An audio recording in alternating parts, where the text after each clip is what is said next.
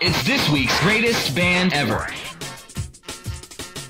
Hello friends, welcome to another edition of this week's greatest band ever. Piano, violin, viola, cello, double bass, xylophone, glockenspiel, keyboard, French horn, accordion, harp, mandolin, and even a hurdy-gurdy. All that plus guitar, bass, and drums, and you get our friends from the north, Arcade Fire.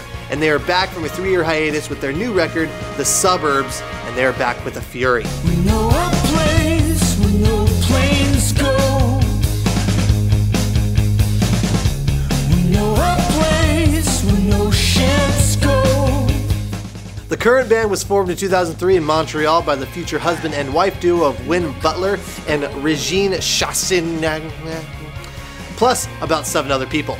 The promise shown by the band in its early live shows allowed it to land a record contract with the independent record label Merge Records before the end of its first year together.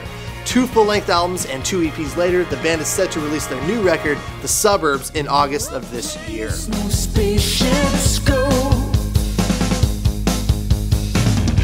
We know a place where no subs go. The Suburbs was announced May 27th of 2010 and is scheduled for a release on August 3rd in the US. Coinciding with the announcement, the band released a limited 12-inch single containing 2 tracks from the album, The Suburbs and The Month of May. The Butlers indicate that the album's title and songwriting were inspired by the upbringing in the suburbs of Houston, Texas. Not much else is known about the album, but you can expect a stellar experience from the band.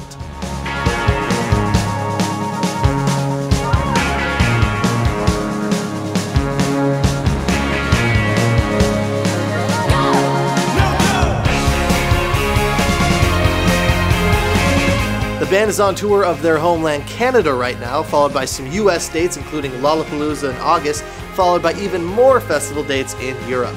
2 songs from the record are now in rotation at X1FM and can be requested by using the Contact the DJ button or the Request a Song button. For X1FM, my name is Andrew, and this has been another installment of this week's Greatest Band Ever.